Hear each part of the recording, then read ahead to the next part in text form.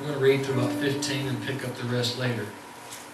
It says, "And he gave some apostles and some prophets and some evangelists and some pastors and teachers for the perfecting of the saints, for the work of the ministry, for the edifying of the body of Christ, till we all come in the unity of the faith." Now, a couple of weeks ago, before I got sick, the last message I taught on, or the lesson we taught on, was unity. And being unified, and lo and behold, we've all gone through a little bit in the last few weeks.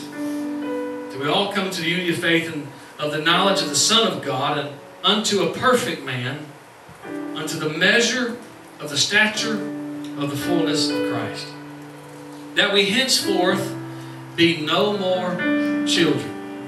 Paul said, "When I became a man, I put away childish things, tossed to and fro, carried about with every wind of doctrine, by the sleight of men and cunning craftiness, whereby they lie in wait to deceive. But speaking the truth in love," I mean, love can be stern sometimes. Sometimes it feels downright mean. You ever heard those prisoners always tell you, "Man, I had a mean mama, I don't know how I wound up in here." That mean mama was trying to love them. But speaking the truth in love may grow up into Him in all things, which is the head, even Christ. You may be seated in Jesus' name. Thank you, Brother James. I'd just leave you up there for the rest of the night if you kept going. You ever been told that you need to grow up? Really? Has anybody ever told you that? Just raise your hand if you've ever been told that at some point. Or let's do it this way. Have you ever told somebody they need to grow up? And we've at least heard it. But what does that phrase imply? And I'm going to open this up for a moment. Just throw something at me. What does that mean? Being childish. Something like a baby, childish. Get a job, get maturity. Being stronger for the young. Yeah, be the bigger brother you're supposed to be. Okay? Y'all just hit everything I had written down there. This term isn't used if it happens on a rare occasion, right? There's a difference between letting your hair down and having a little fun, being a little silly. But it's usually used on that individual that is just constantly, and forgive me, my phone was not turned down.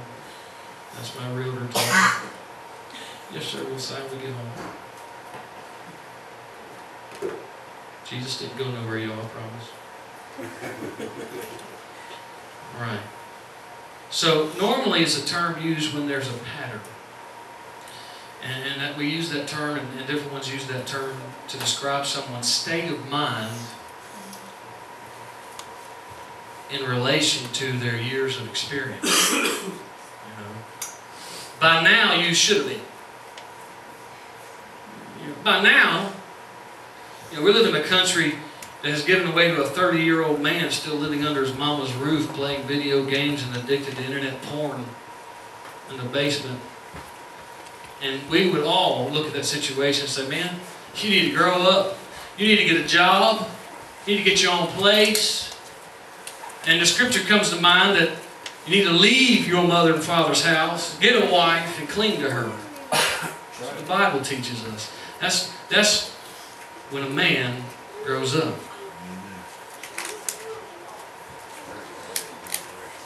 Instead, we have a generation where a couple gets married and moves in with mom and dad for a little while. Or forget that, we're in a generation where they just shack up with mom and dad for a little while. And then mom and dad have that difficulty of kicking them out because they've been there for 4 years and still ain't got a job. What causes that type of immaturity? What would that be? A refusal to grow up. Yep. Lack of discipline. Lack of discipline. Rebellion. Don't feel like it.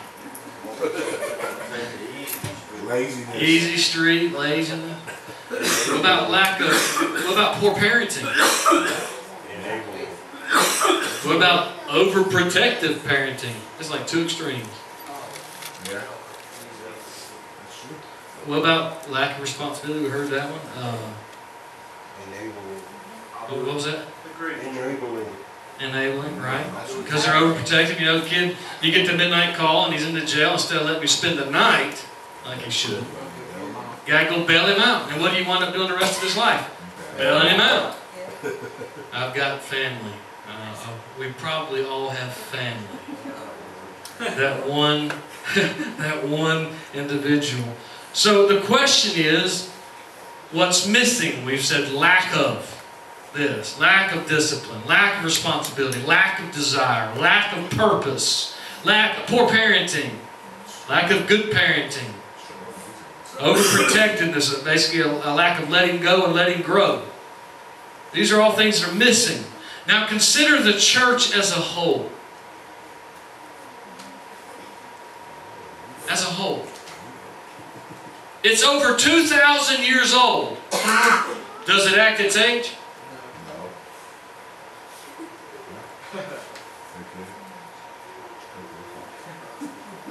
With the gifts and authorities that have been provided, are we as mature as we should be?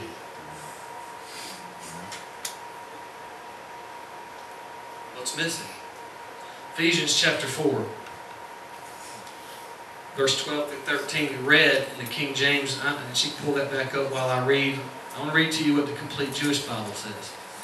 Now, it lists the fivefold ministry in 11, and then it says what their task. This is what the complete Jewish Bible says. It says their task, the fivefold ministry, their task is to equip God's people, to equip them for the work of service that builds the body of the Messiah. Until we arrive, so we're building until we arrive at the unity implied by trusting and knowing the Son of God, at full manhood, at the standard of maturity set by the Messiah's perfection. We have an image, and we have a pattern, and we have an example and a bishop in Jesus Christ. We can look at each other and excuse ourselves. But we can't look at Jesus and excuse much. In the King James Version, instead of saying their task is to equip God's people, it says for the perfecting. Their job is for the perfecting of the saints. God gave the gift of the fivefold ministry to the church to perfect it. And this word perfect is, help me now, I'm not Greek or Jewish or Hebrew, but katar tismos, if anyone cares. It means complete furnishing. For the complete furnishing of the saints. It means, it comes from a word that means complete thoroughly. It also means to repair, to adjust, to mend, to prepare or restore. He gave us a fivefold ministry for the repairing of the saints, for the mending of the saints, for the restoring of the saints, for the furnishing of the saints. The job is full. It's a long list. And it didn't take one, it took 5. It didn't take one gift to take care of the church. He said it's going to take 5 gifts to take care of the church. One man can't do it all. It's not possible. He didn't design it that way. That's what's wrong with the Pope. Not that Pope. But the papal. We have a system that's pointed at one man. And that one man is supposed to do it all. But that's not God's design. He gave 5. So let's understanding this. How about us? How long have you been in the church? 5 years? Brother Derek could say, I've been born again since January. It's been 5 months since you've been born again. You've been in and around the church, but born again, 5 months. 5 months. 5 years, 10 years, 20 years, 30 years in the church. Do we act our age?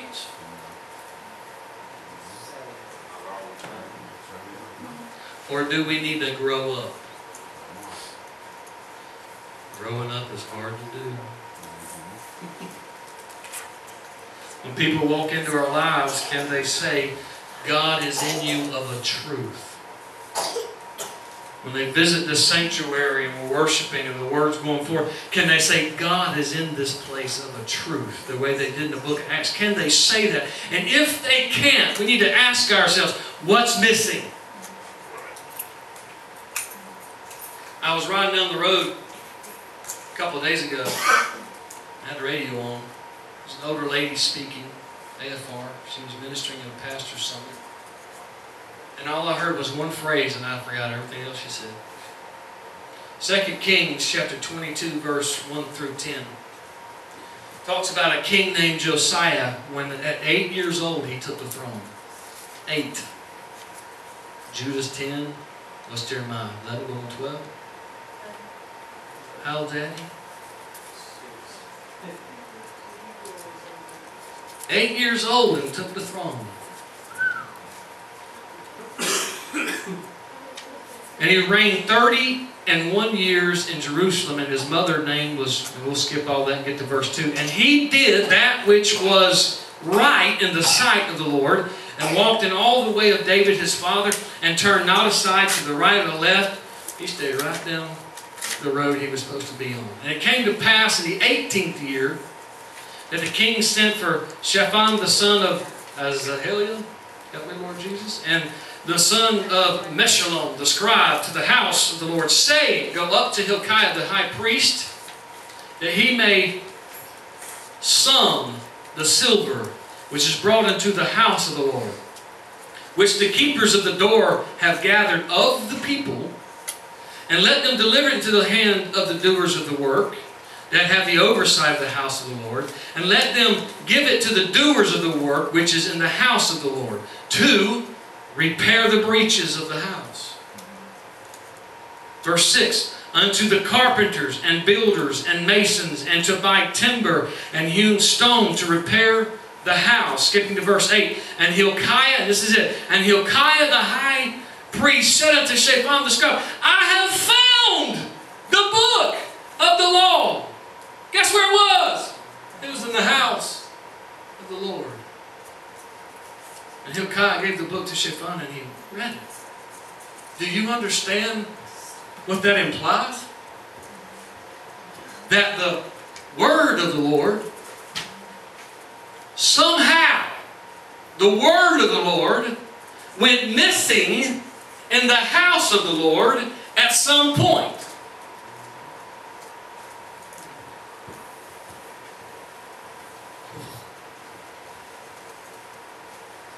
When the word is missing in the house. It's his house. It's his word. But his word was missing. Now he found it in the house. But while it was in the house, no one could see it. They couldn't touch it. It wasn't tangible. It wasn't visible. It didn't manifest itself in any way. And somehow no one realized that it went missing. They disregarded the word to the point to where they could no longer find the word, didn't care about it, till finally a king comes along and says, hey, we need to repair the breaches in the house. So not only did the word go missing, but the house went in disrepair. The breaches meant the damaged places in the house of the Lord. It was so discarded and so uncared for and unkept that it began to get dilapidated. But what happened first? The word went missing. And the house went dilapidated. But as soon as Josiah the king said, hey, what's wrong with us? We need to repair the house. And he took money to the people and they agreed. They got a whole division. We need to repair the house. They start repairing the house of the Lord. Next thing you know, some guy, oh, there it is. It's the word of the Lord in the house of the Lord. All this time, and we walked right over the top of it. We never did see it. And so then the next question that came to my spirit was, how did the word of the Lord Or how did the house of the Lord become breached? What brought the damage? Listen to 2 Kings chapter 22, verses 11 through 20. It came to pass, when the king had heard the words of the book of the law, that he rent his clothes. That was a sign of mourning and repentance. He just, oh dear God, rent his clothes. I can't believe this. Tore his clothes. And the king commanded Hilkiah the priest and a few other guys. Verse 13, he said, "Go ye, inquire of the Lord for me, and for the people, and for all Judah, concerning the words of this book that is found. For great is the wrath of the Lord that is kindled against us, because our fathers have not hearkened unto the words of this book, to do according unto all that which is written concerning us." What happened? The people stopped hearkening or obeying the word of the Lord in the house of the Lord until they just neglected the word, neglected the house. It became disrepaired. Over 3,000 years and not a whole lot's changed. The word of the Lord in the house of the Lord should be stepping out into the world and changing the world, but instead, the world is stepping into the church and changing the church. We're not supposed to become like the world to reach the world. We're supposed to be the salt of the earth and the light of the... Right? Come on. Come on. We're supposed to be the light. What do you do with the light? You look for the light when you're in darkness. You grope in the darkness until you find light, and then you head that way.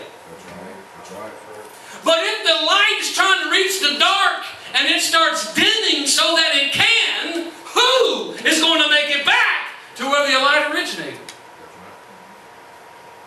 It will be long before the light's gone. And then you're all in complete darkness.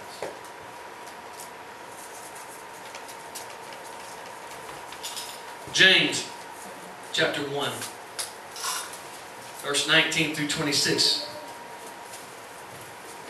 "Therefore, my brothers," and I'm going to read from the Complete Jewish Bible.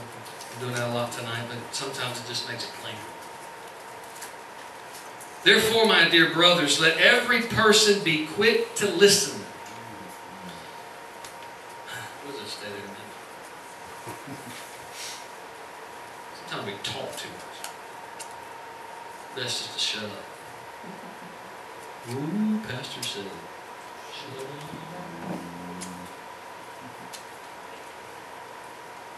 Be quick to listen, slow to speak, slow to get angry. The Bible says that a soft answer turns away wrath. You know what our old nature teaches us? If somebody bows up at you, you just bow right back up. But what the Word teaches, when he bows up at you, you just get gentle and soft. Is everything all right? And then the bowed up guy has no place to go.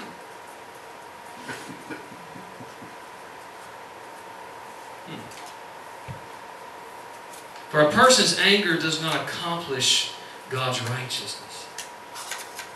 So rid yourselves of all vulgarity and obvious evil. Receive meekly the word implanted in you that you can save your lives. And here it comes. Don't deceive yourselves by only hearing what the word says. I like this version better. But do it.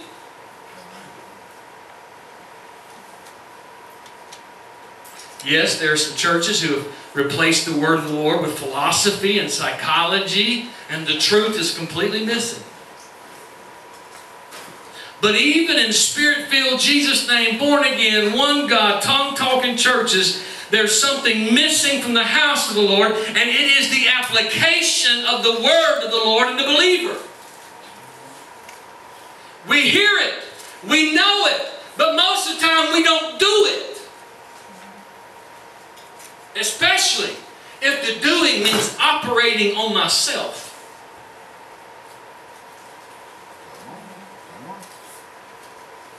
We hear it, we know it, but we don't apply it. Because growing up is hard to do. Nobody said it's going to be easy. James chapter 1 verse 23 says this, "For whosoever hears the word but doesn't do what it says is like someone who looks at his face in a mirror." That's me.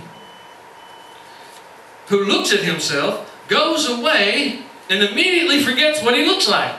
I don't know. Maybe you looked in there and saw John Wayne. And then you come back and you walk away thinking, I look like John Wayne. Forgetting completely, you don't look nothing like John Wayne. You might be a little homely. But he walks away from the mirror, completely forget what he looks like. But if a person looks closely into the perfect Torah, which gives freedom and continues, becoming not a forgetful hearer, but a doer of the work it requires, then he will be blessed in what he does. Anyone who thinks he is religiously observant but does not control his tongue is deceiving himself, and his observance counts for nothing. You can look the part, but if you can't control your tongue, you're not the part.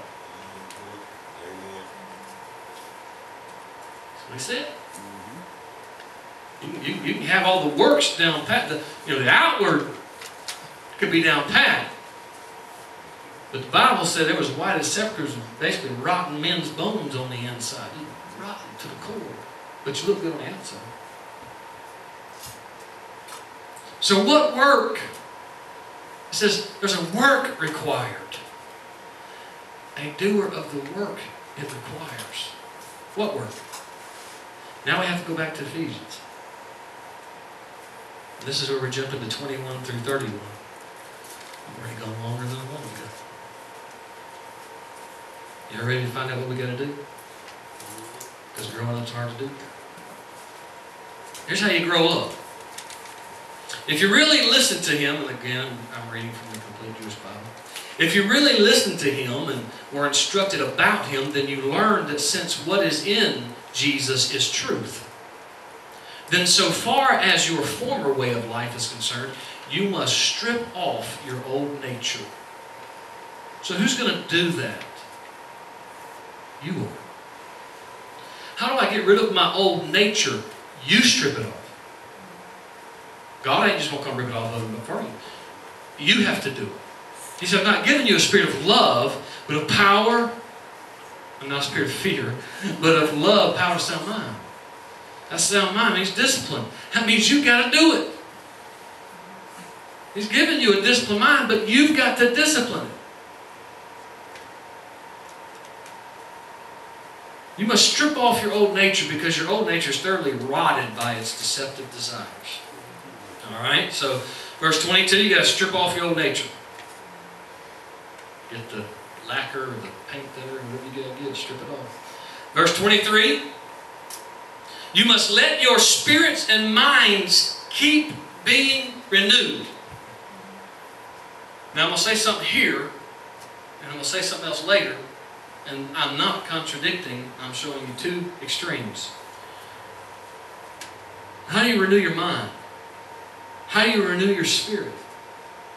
The Bible says that we build up our most holy faith praying in the Holy Ghost. And we learn in Corinthians that praying in the Holy Ghost means praying in other tongues.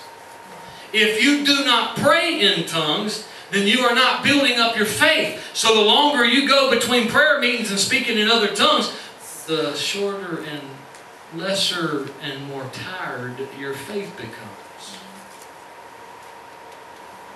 But if you would pray till you break through, Push yourself to break through in the Spirit, pray in other tongues, and stay there a while and let your spirit communicate with you and God. And it tells us that intercession and praying in the Spirit, when you're in that mode and you're praying in the Spirit, you're praying the perfect will of God. You're praying the most perfect type of prayer other than thanksgiving that you can pray. You're more in the will of God, praying in tongues and interceding than you are at any other point, according to the Word of God. So we need to pray until we break through, speaking in other tongues, and then just stay there. I'm talking about our personal life. We come together, there's going to be moments of tongues and moments of English and moments.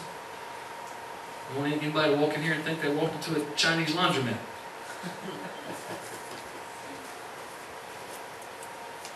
So here we see, you got to let your spirits and minds keep being renewed. 24 says this, clothe yourselves with the new nature created to be godly, which expresses itself in the righteousness and holiness that flow from the truth. So when you get into a relationship with truth, when you're connected to the Spirit of truth, which is the Spirit of God, which was in Jesus, which Jesus is, He said, I am the truth, the life, and the way. When you're connected to the Spirit of truth, holiness and righteousness just kind of flow out of you. There are things that never have to be taught. If I can teach you how to get into a relationship with God, if I can teach you how to get into a Holy Ghost prayer meeting and stay there a while and work on you and don't worry about everybody else, work on you. You can stay there like God, you can get connected to Him.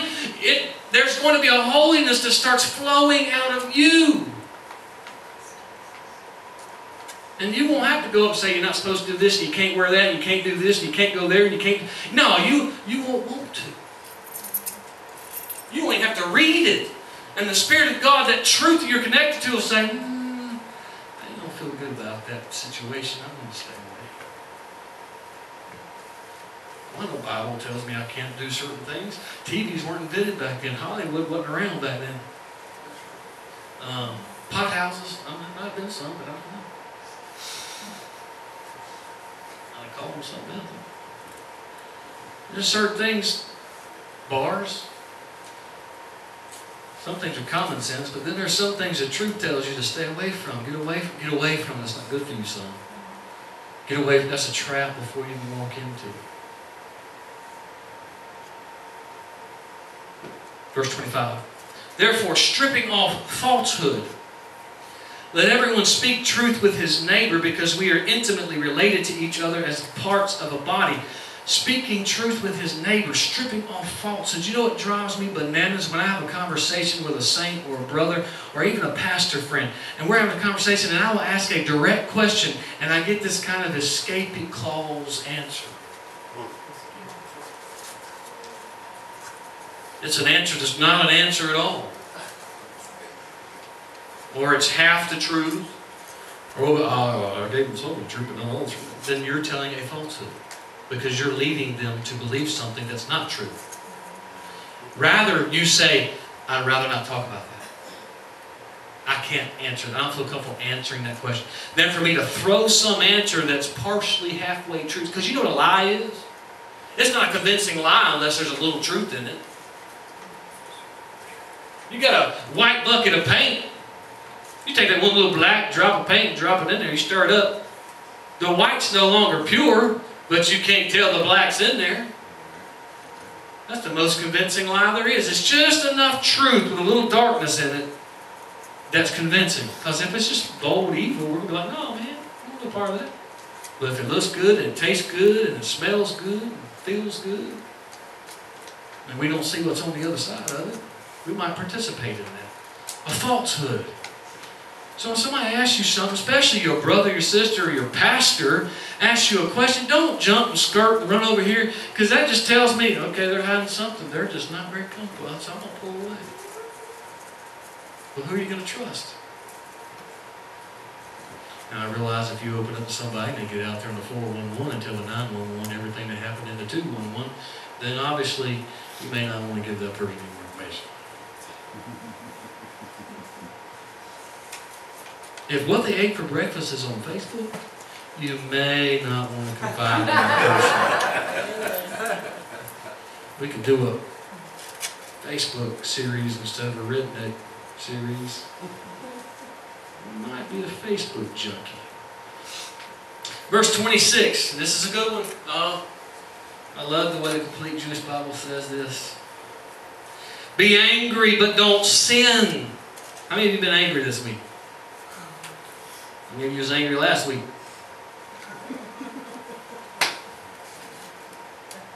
Okay, make sure it's not true. For those of you that raise your hand, the altar's right here.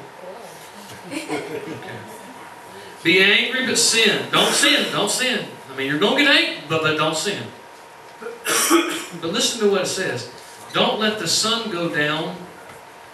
This is what the Complete Jewish Bible brings in. Don't let the sun go down before you have dealt with the cause of your anger. And look at verse 27.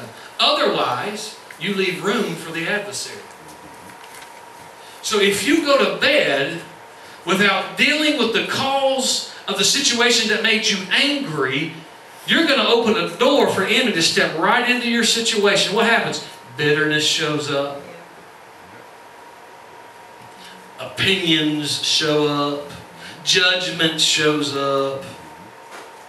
Nobody's looking at the silver lining anymore.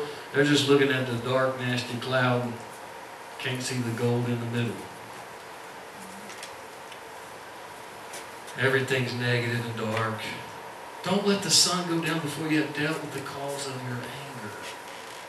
It's good to pray in the morning. Get up and talk to God before you do anything else.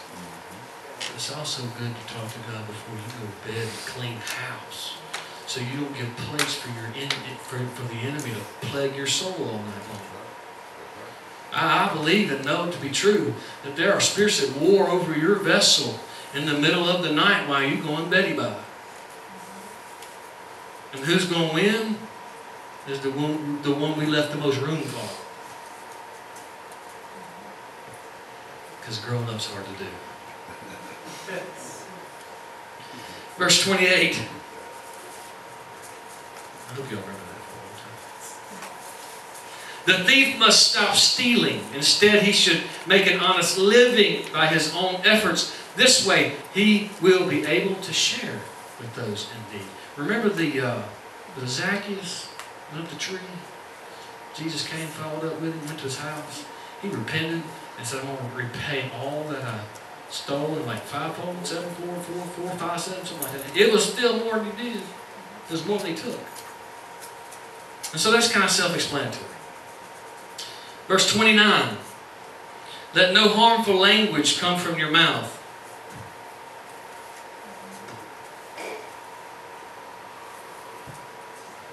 I'm just going to take a seat for a second.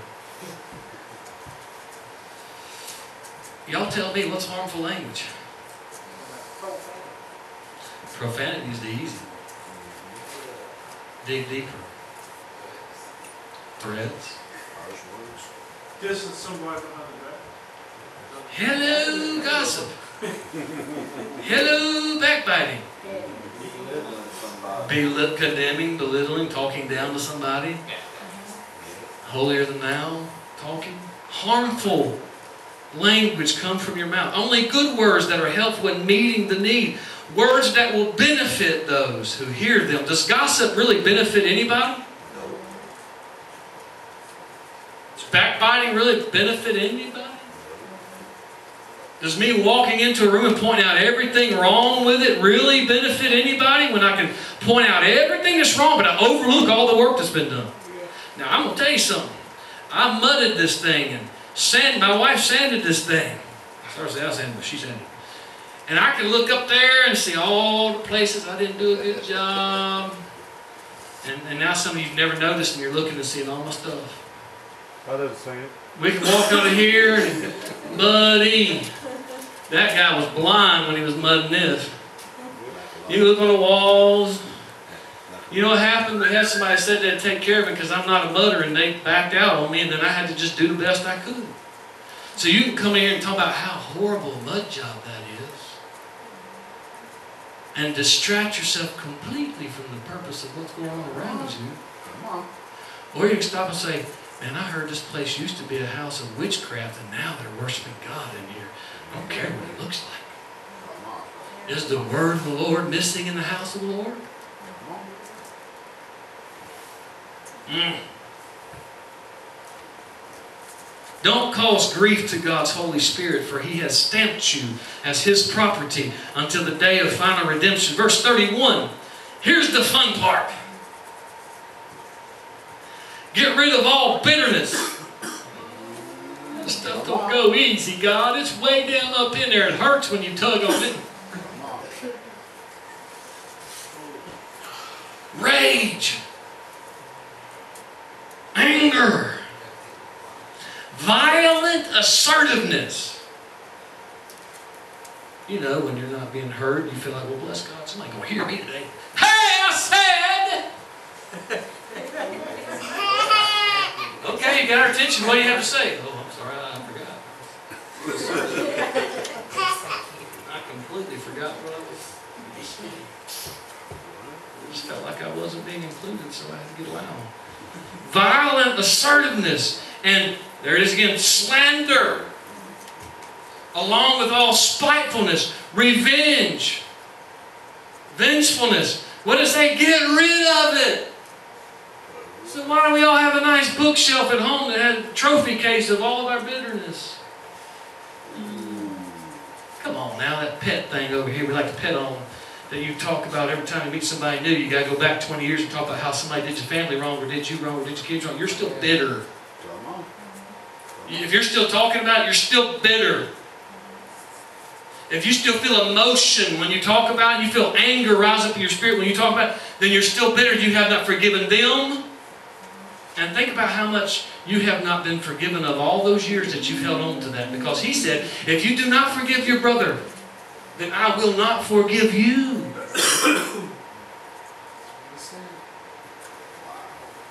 And when He said, when they asked Him to teach Him how to pray, He said, pray like this. And then He goes on to say in that one line, Father, forgive us of our trespasses.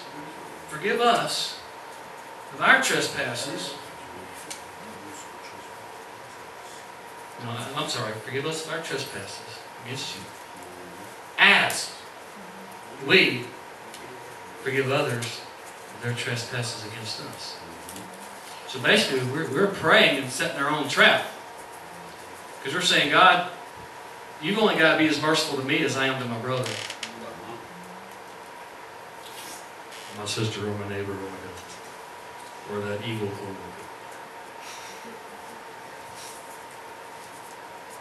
That's hard to do. But just because growing up is hard to do doesn't justify remaining an infant in your walk with God. Where did that word come from? Complete Jewish Bible. Ephesians 4:14. We will then no longer be infants, tossed about by the waves and blown along by every wind of teaching, at the mercy of people clever in devising ways to deceive. You've heard me say this before, and I'll say it again. One of the most damnable doctrines in the church, period. I'm really desperately trying to get the bottle. I got it. Thank you. And they're off. I can't see him fighting. Y'all are awesome. You just try to get up on there. One of the most damnable doctrines in the entire planet. There's a few of them. But one of them is that once saved, always saved. Once saved, always saved. But whether we want to admit it or not, it's just as much a problem in the Pentecostal church as it is anywhere else. What are you talking about? We don't believe that. Yeah, you do. When you've been to church 20 and 25 and 30 years and you still don't pray, you don't forgive, you don't give, you don't restore. Come on. You don't, you just say whatever you feel good and ready your flesh wants to say. You just let it have its way. Don't let the Spirit have its way. Let my flesh have its way. And then you think you're okay because 20 years ago you repented, got baptized in Jesus' name and spoke in tongues when the Holy Ghost came?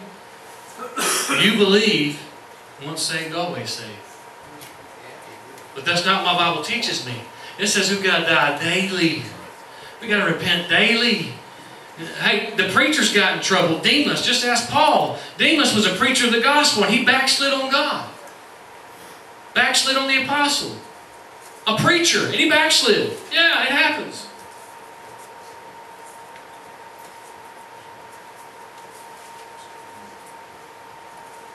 Why do I got to pray now?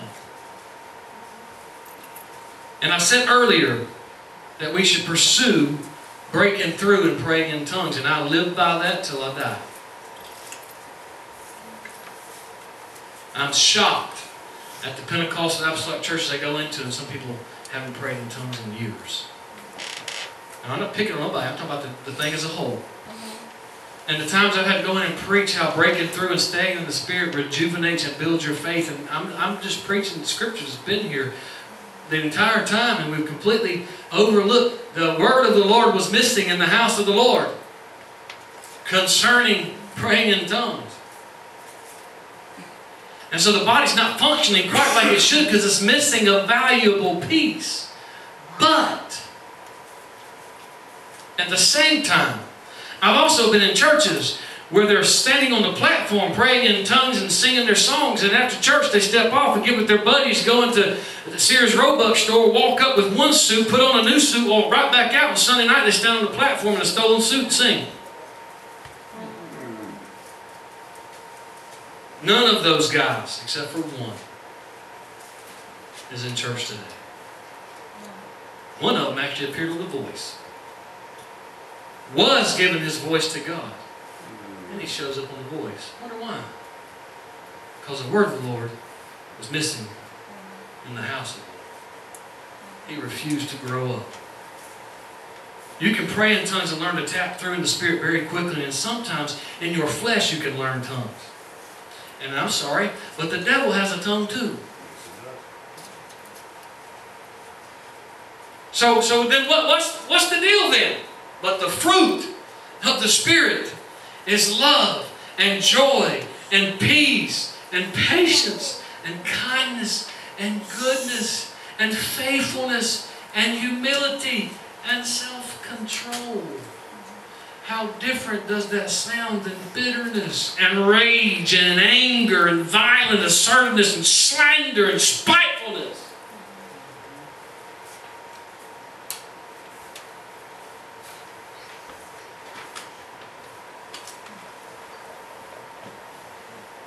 Instead, the Bible says, verse 32, be kind to each other, tender-hearted, forgive each other, just as the Messiah God has also forgiven you. There it is. You can't get away from him. Forgive others because he's forgiven you. You can't get away from him. It's hard to do. Growing up is hard to do. Growing up is hard to do. Verse 2 and 3 we talked about, and Spirit hung on the word endeavor. Endeavor to keep the unity. Work.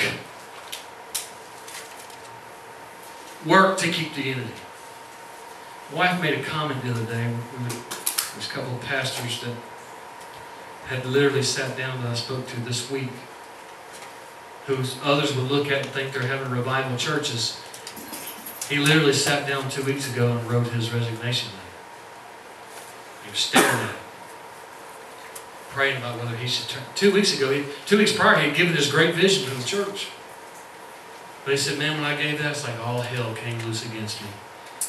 And it just seemed to go pop. So he's writing his resignation letter. And the Lord actually dropped the word in my spirit for him, and I called him and gave it to him. So the Lord has called you to build a church. Not to become a wealthy entrepreneur business owner.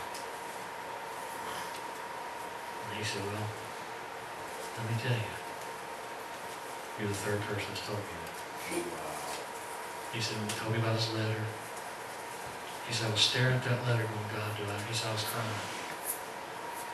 And the phone rang. There was another elder who said to him, brother, God didn't call you to build a business. He called you to build a church. He's not going to leave you or forsake you. And it ain't just the saints that struggle. It's the preachers too. But you've got to endeavor. My wife says this, you know, if it were easy, then anybody could do it.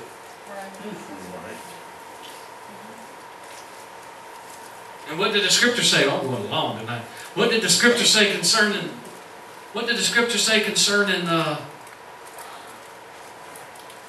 unity? Work. Work isn't easy. It doesn't just come. In fact, the scripture told us that first you receive it by the Spirit, the grace of God, but then you got to endeavor to keep it. Work while it's day because night's coming. There's going to be a fight. You got to fight to keep unity. You got to want unity more. You got to want a relationship with God more. You got to want the things that keep God more than you want those other things. Yes. You got to be willing to give your brother the benefit of the doubt more than that voice that keeps telling you this and that and the other about that group. And most of the time you can stop gossip and bitterness and all that stuff with one simple word. Communication. You got, let's break it up. You got community and communication, right? You got commune and communication. You got uni and communication. You got unication and communication. Community, union, unity, communication. He is the father of lies. So when the truth begins to communicate with itself, it begins to expose the lies. Because if the truth in you will communicate with the truth in me, we can say, hey, I didn't mean that way. I'm sorry, I didn't know it come across that way. But I wouldn't be able to say that if you would come to me and say, hey, bro, you did this and such and it came across this way. And the devil's been bugging me about it. And I want to get it off the chest and I don't want it between us. But most of the time, we got that little word I in the middle of pride and we don't want to talk about it.